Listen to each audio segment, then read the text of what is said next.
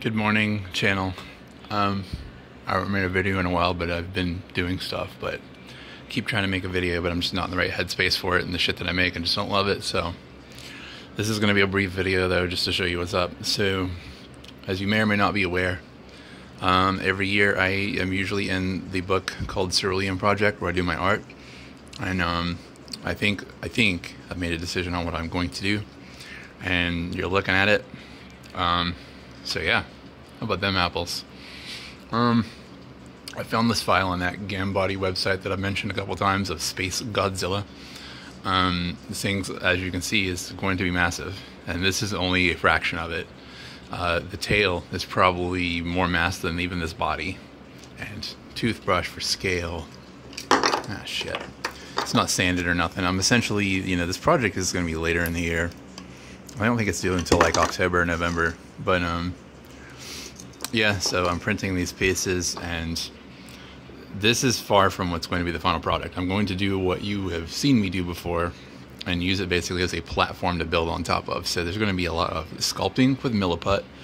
There's going to be a lot of use of like coarse texture mediums and pastes. I'm really going to build on this. Like, this is just going to be part of, this is going to be what's underneath of all of it. I definitely wanted to have a lot more spikes and a lot more like rocky texture. These layer lines obviously have got to go. It's a filament print, but we can hide those easily. I have done several projects now where you can't even tell it's filament printed, which is perfectly fine. Also got to really smooth up those teeth. There's so many teeth in this thing. Maybe it needs more. I don't know. But this is what we're starting with here. Yeah, it's absolutely massive. I have no idea where the hell I'm going to put this thing. Even if like this is definitely going to be kind of a quote-unquote one-off, sort of, because I don't have room to put massive 3-foot-long kaiju in my fucking house. Anyway, I'll let you guys watch as I go through this process. The pieces will be printed now. I may not start any actual work on this until a couple months, but if you really want to see how to take a 3D print like this and really turn it into just a complete, total, different, insane work of art that will just blow minds, hopefully. Stay tuned on this project and we'll see how it goes.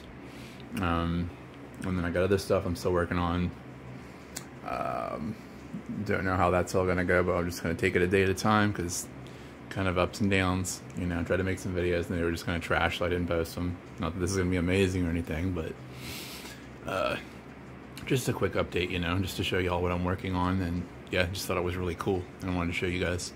But it will be Space Godzilla from the, I think, 94 movie with Space Godzilla in it. He's only been in one Godzilla movie. It's a damn travesty, because he's Godzilla that's mutated with space crystals, sort of. And he also has, I think, Mothra DNA. I don't know. I'm not a fucking Godzilla lore person. Someone will come in and bring the hammer down on me for even saying something wrong. And I don't care anyway. But yeah, this is the beginning. Stay tuned. Bye.